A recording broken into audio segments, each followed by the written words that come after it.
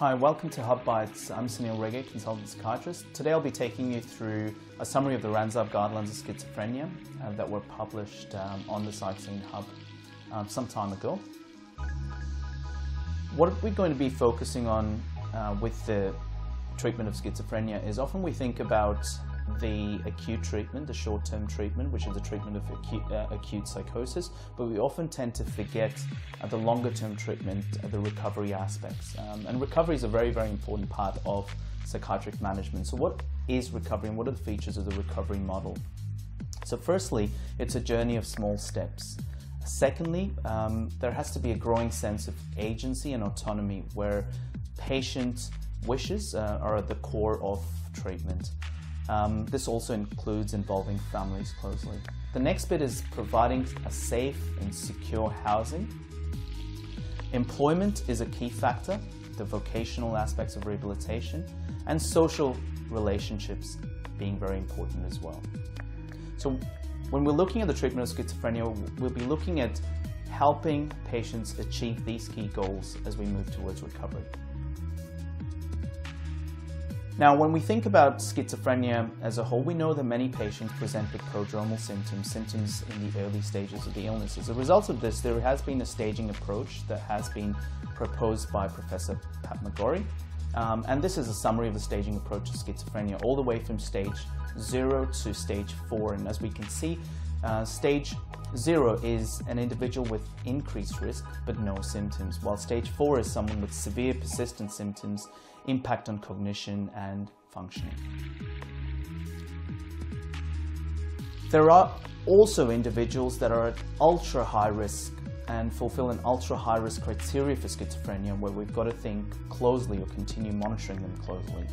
And these include individuals with a family history of psychosis or a schizotypal personality disorder with psychosocial decline, attenuated psychotic symptoms, not meeting threshold for a diagnosis of psychotic disorder, and a third one is what's called blips, which is brief, limited, intermittent psychotic symptoms.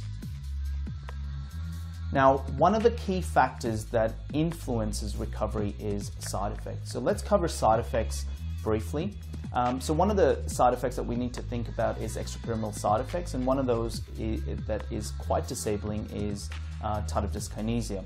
Now, as we can see here from this slide, that older medications such as haloperidol have a much higher incidence of tardive dyskinesia as compared to the newer medication, for example, aripiprazole. And you can see olanzapine has a lower incidence of tardive dyskinesia, clozapine as well, including risperidone. The next important side effect that can often be missed is hyperprolactinemia, increased prolactin levels, and this happens because of the dopamine D2 blockade by antipsychotic medications. So what are the ways in which we could consider addressing this? The first one is to ensure that we carry out a good endocrine workup, LH, FSH, testosterone, and in some cases an MRI of the pituitary area as well. The next step is to consider a low-risk antipsychotic or to consider a switch. And the third bit is adjunctive approaches that show some evidence, for example, augmentation with aripiprazole. We do have newer medications such as brexpiprazole as well, which is a partial dopamine agonist. Augmentation with metformin, sex steroid replacements, and bromocriptine or cabergoline, which are dopamine agonists. The next important aspect is to look at metabolic function. Now, when we look at the range of guidelines, there are a number of parameters that we need to take into account, but essentially these are the main parameters that we summarize in this slide. We need to look at fasting glucose, monitored at baseline 12 to 24 weeks and then annually. Fasting lipids, prolactin, some guidelines do mention it, some don't. BMI, and waist circumference. Now, some guidelines do not mention waist circumference, do not mention BMI, but waist circumference is an important proxy for metabolic dysfunction. Blood pressure is the other one that we need to monitor very closely. Now, what are the pharmacological strategies to ameliorate weight gain associated with antipsychotics? Broadly, we have the possibility of selecting right at the start low-risk approaches, so medications such as lurasidone, aripiprazole, and brexpiprazole. And the other aspects include adjunctive therapy. So looking at topiramate, metformin, and newer approaches such as liraglutide, statins, melatonin. I've put aripiprazole there. We know aripiprazole, brexpiprazole, aripiprazole particularly is an augmentation strategy with olanzapine or clozapine to address weight gain. We also have what's called the guideline when individuals don't respond to antipsychotics, and TRIP, which is the Treatment Response and Resistance in Psychosis Guideline for establishing adequate treatment response. So this included, when we think about adequate treatment response, the first point is symptoms rated at no more than mild.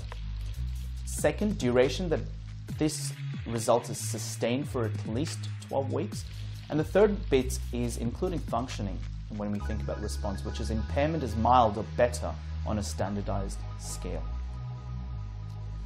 Now, one of the important aspects to take into account is compliance. And what are the factors that affect compliance? This can be divided into three groups. Firstly, think about the patient factors.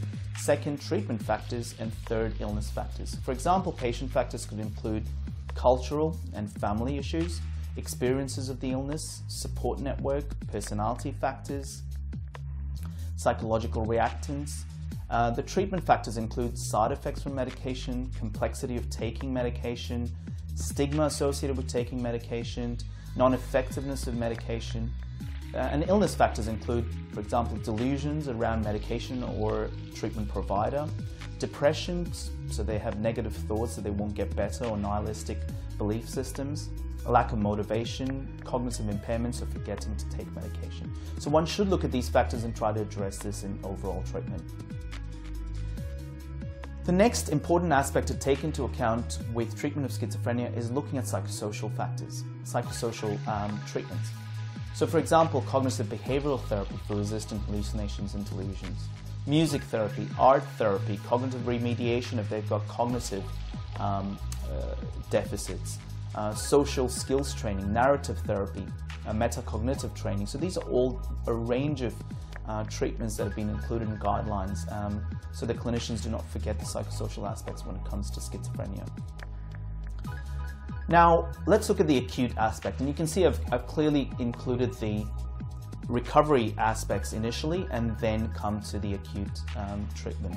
So if we do have acute arousal symptoms or acute psychosis, then there are three key steps to take into account. Firstly, for mild to moderate arousal, we can consider oral lorazepam 1 to 2 milligrams or olanzapine 5 to 10 milligrams that is repeated after 30 to 60 minutes. Step 2 includes, this is for moderate to high arousal, oral olanzapine 10 to 20 milligrams plus lorazepam 1 to 2 milligrams repeated if necessary after 30 to 60 minutes.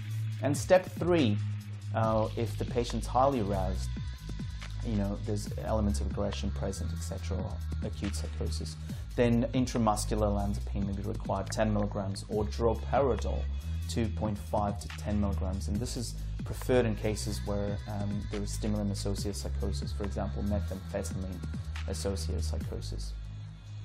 Now, I'll summarize the pharmacological treatment for first episode in non-affective psychosis from the RANZCP Guidelines, and the steps include the following. Firstly, a psychiatric and physical assessment, and allow an antipsychotic drug-free assessment phase.